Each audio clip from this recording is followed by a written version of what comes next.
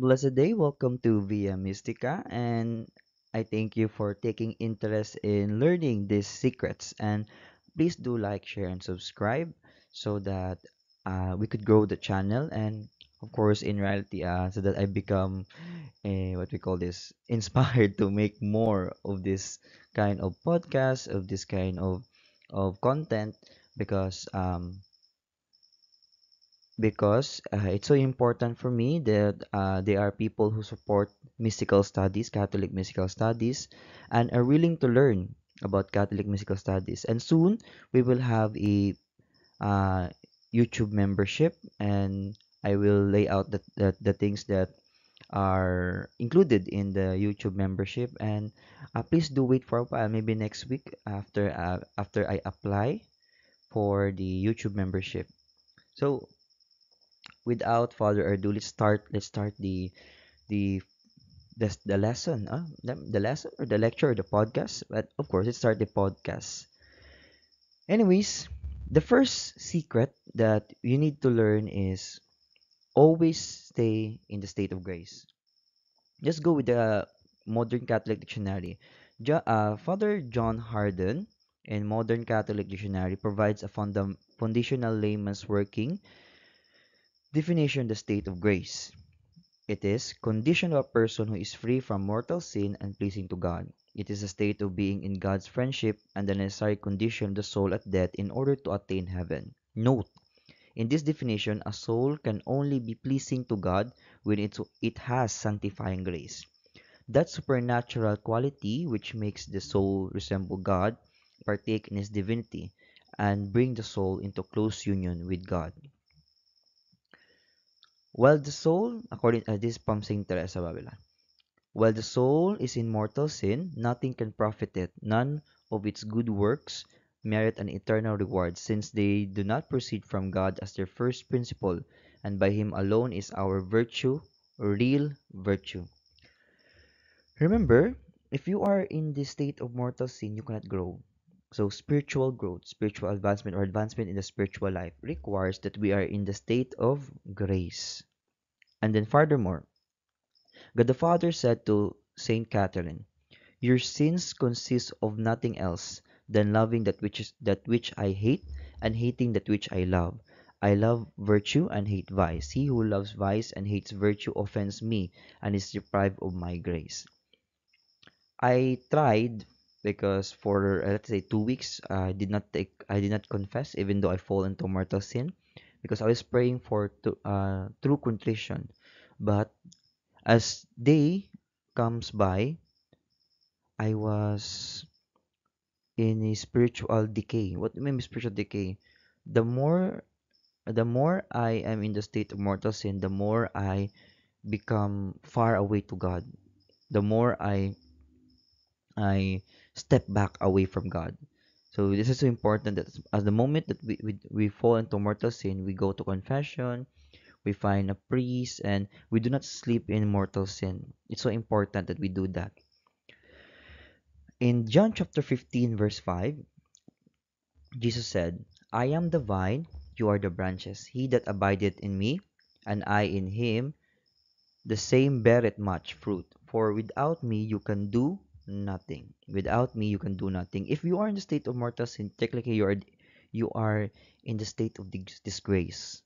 You are not friends when you're not friends with God. You are not in God's embrace. You're not in God's grace. God the Father said God the Father said to Catherine, Siena, Saint Catherine Siena, "I am that fire which purifies the soul, and the closer the soul is to me, the purer she becomes, and the farther she is from me, the more does her purity leave her." Remember this, God is that fire that purifies the soul. When we are in the state of mortal sin, we are distancing ourselves to God. And by distancing ourselves to God, we do not live in the grace of God, and we do not advance in the spiritual life. It's impossible. I tell you, it is so impossible to advance in the spiritual life in a state of mortal sin. That's why the grace of God first is to convert the soul, to bring back the soul in the state of grace. That's why it's so impossible for Catholics, for those heretics, for those Protestants, for those outside the church to live a holy life.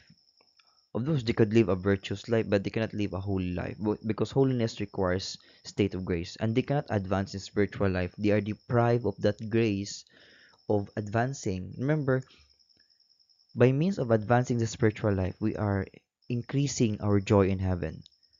The greater we are, the greater merits, the greater reward in heaven. Remember that. That's how Saint Teresa of Avila encourages the readers in the way of perfection, that we must increase in perfection so that our joy in heaven increases also. But the Father said to Saint Catherine, "O miserable vices that destroy the heaven of the soul, heaven I call her the soul, because I made her to be so, living in her at first by grace, and hiding myself within her, and making of her a mansion through love. Now she separated herself from me, like an adulteress, loving herself and creatures more than me.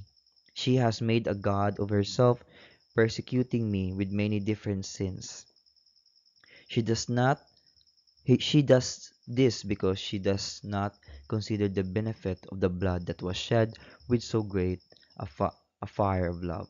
So remember, the first secret that we must do and we must be is always stay in the state of grace if you wish to advance in the spiritual life.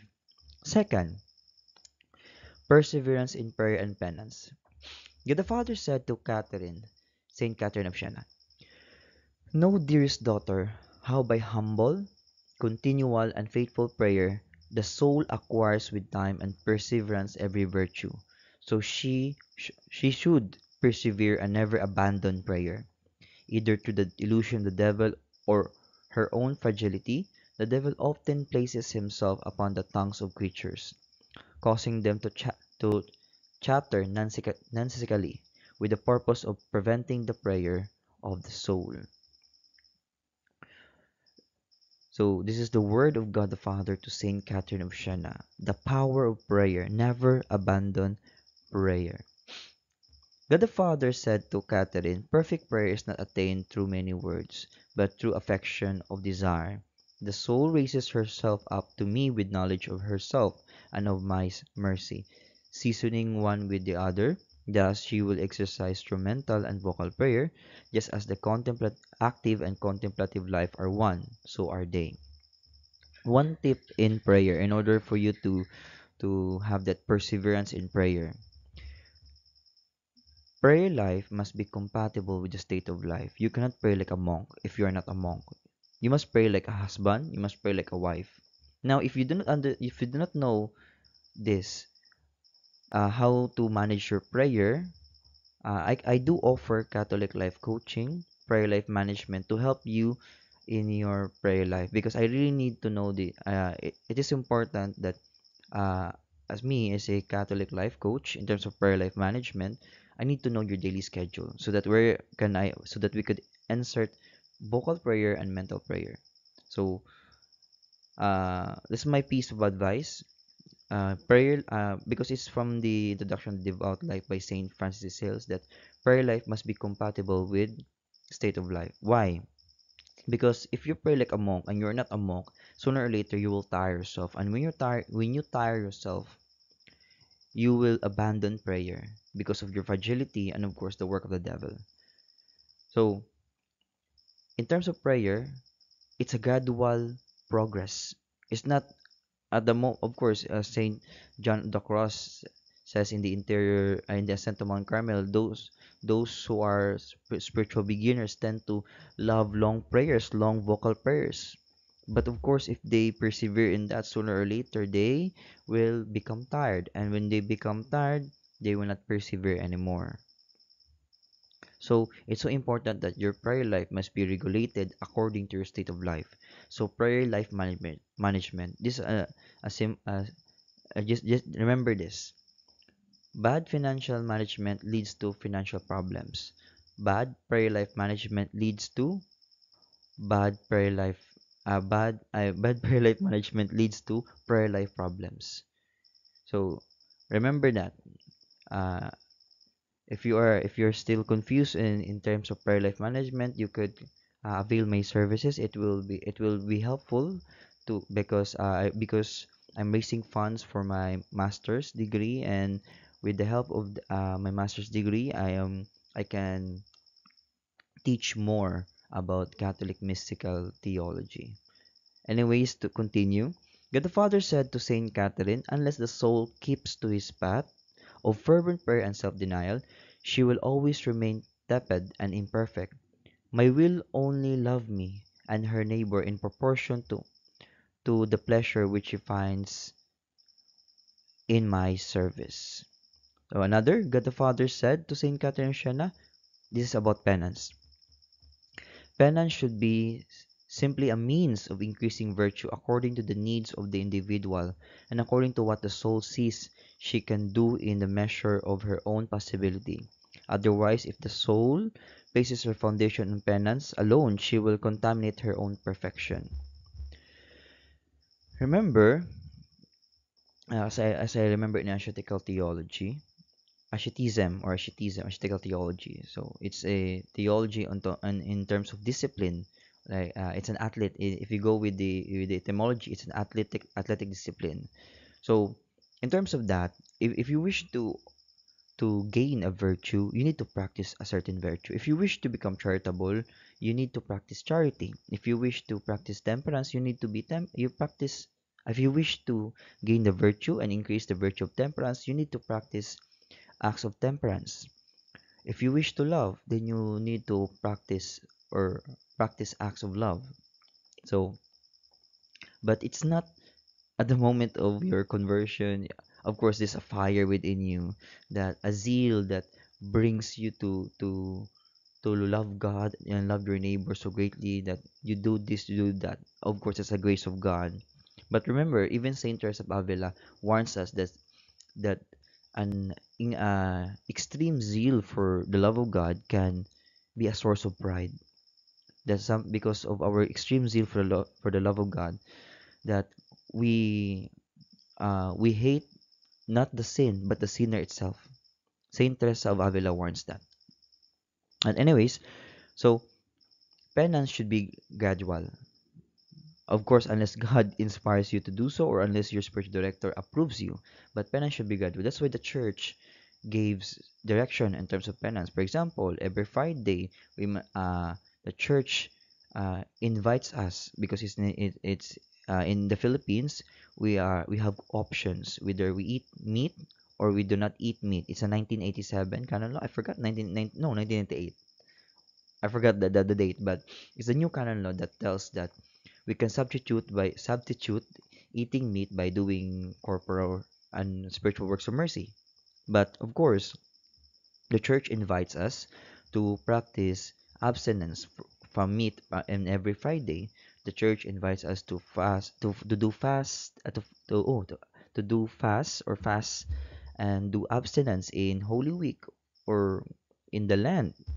But but more to give, the church invites us to do penance, especially if you are in a certain religious community or religious spirituality. Like you are invited to do penitential rosary, do pilgrimage, and so on and so forth. So penance and giving is an act of penance also. If you give to the poor, to the needy, to the religious community, to those who are in need, and if you support uh, missions, and that's an act of penance also because you are giving something that you work hard. So that helps develop virtue. So penance increases virtue. So we should practice penance. We should have a perseverance in prayer and penance. So Our Lady of Lazaret says, "Ah, my children, do your prayers well evening and morning, even if we're but a Pater Noster, and Ave Maria. When you cannot do more, when you'll be able to do better, you must say more prayers." So this is when Our Lady talked to the visionaries. Now, Our Lady gave the secret. Our Lady of Lazaret gave the secret. Woe to the inhabitant of the earth! God will exhaust his anger, and no one will be able to escape from so many ills together. The chiefs, the conductors of the people of God have neglected prayer and penance. I'm going to repeat. The people of God have neglected prayer and penance, and the devil has darkened their intelligence. They have become these wandering stars, and the old devil will drag with its tail to have them perish. So these are the words from Our Lady of Lazaret. I know you're excited for the last secret, the third secret. It's like the third secret of Fatima. I'm just joking. But anyways, please do like, share, and subscribe. And this is the third secret of the mystics in terms of spiritual growth. It is humility. God the Father said to Saint Catherine of Siena, "No virtue, daughter, can have life in itself except through charity and humility, which is the foster, mother, and nurse of charity." On the occasion, on another occasion, Margaret was conversing with Jesus on the second Sunday of Advent. She asked him, "My Lord, what shall I do in order to live to the end in you? Because of the special intimacy I have enjoyed with you, I have become too familiar and now do not respect your greatness with a proper fear. I do not keep in mind my own lowliness." Jesus answered her, "My child, keep up your mind. Your prayer was pleasing to me when you prayed that you might be subject to all creatures. So I command you from now on to subject yourself not only to me, but to all creatures in so far as will be to my glory. For love of me, hold yourself contemptible in the sight of all mankind, imitating my example, for I made myself subject to all men, and willed that they should hold me in contempt. This humble lowering of yourself will exalt you among the blessed who are in heaven. Be white in your innocence and ruddy in your love, because you're the third light granted to the order of my beloved Francis. He is the first light, shining in the orders of the friars minor. The blessed Clare is the second light, shining in the order of the nuns, and you are the third light in the order of the penitents." Wow. Humility exalted Saint Margaret of Cortona. Humble yourself before the Lord and he will exalt you. James chapter 4 verse 10. Remember, in terms of spiritual advancement, we alone in ourselves we cannot advance. That's why in humility we ask God to help us in advance in towards advancing in our spiritual life. In humility, God exalts us. And through humility, we please God with so much greatness. Remember Saint Teresa of Child Jesus that ayun, Saint Teresa of Avila, the quote, I forgot the quote. It was like, uh, "Do small things with great love, and God will be pleased." Something like that. Because, of course, in reality, we do not owe God. And God. Oh, wait. Sorry. That's heresy. No. Sorry. Sorry. Oh my gosh. Uh, God doesn't owe anything to us. We owe everything to God. Oh my gosh, Lord have mercy. I'm so sorry. That was wrong. That was wrong.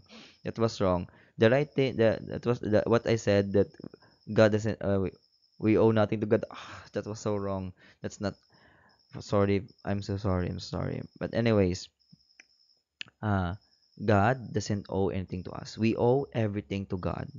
So through humility, we let God, we like a children, or like we like a child in the arms of a mother, and we let the mother take care of us.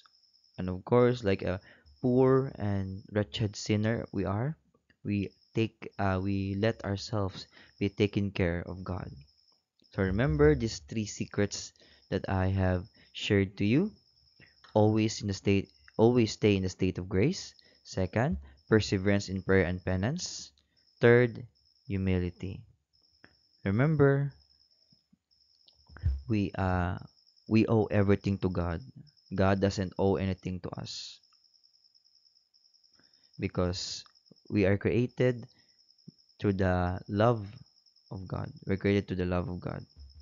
And thank you for watching, and please do pardon me sometimes in terms in my speaking English. I'm doing my best to improve, because English is not my first language, and it's so hard to have to speak fluently in English. But we will get there. We will get there in terms of we will get there to have a we will get there.